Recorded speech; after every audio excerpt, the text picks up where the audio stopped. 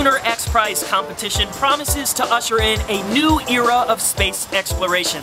The competition pits teams of scientists, entrepreneurs, and fearless explorers against each other in a race to the moon. But they don't just have to get to the moon. They have to land a robot on its surface, have it travel 500 meters, and send video transmissions back to Earth. That's not easy. So every year the teams come together from all over the world to discuss the challenges of their mission.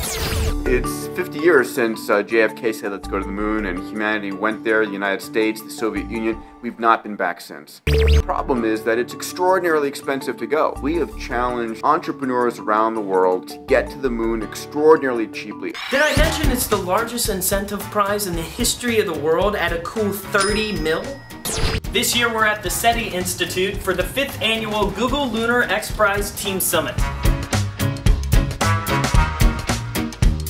It's good to see all the teams and to see how... Size them up. It seems that a lot of people are pretty open about what they're doing and willing to share. It's pretty open. Any other teams that you're looking at, like... Apart from the XPRIZE staff. XPRIZE staff is the only people that scare you? Oh yes. Alright, we are back with Team Pulley. What's Pulley? Pulley is an ancient shepherd dog. Actually came with the Hungarian tribe, so... Are you sending one to the moon? No. Okay. You know what actually will be in our mission key part? What's that?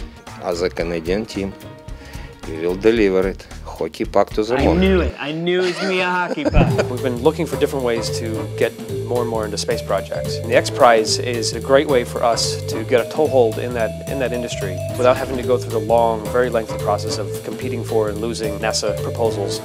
You have some pretty young people working on some pretty complex systems and solutions, right? Our oldest student is 25, which is myself. Our youngest is 9.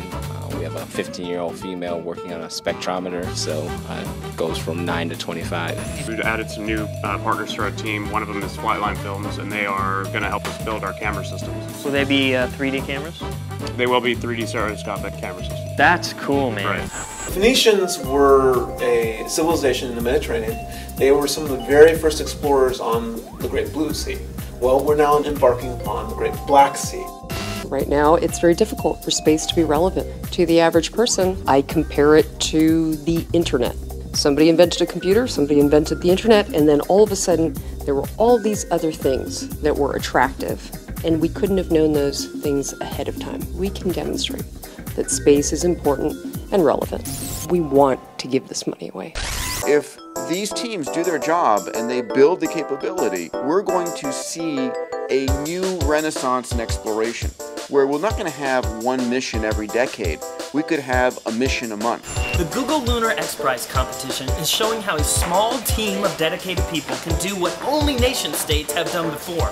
It's a race to inspire young minds, accomplish incredible technical achievement, and create a brand new space economy. To keep up with this incredible endeavor, follow the competition at GoogleLunarXPRIZE.org.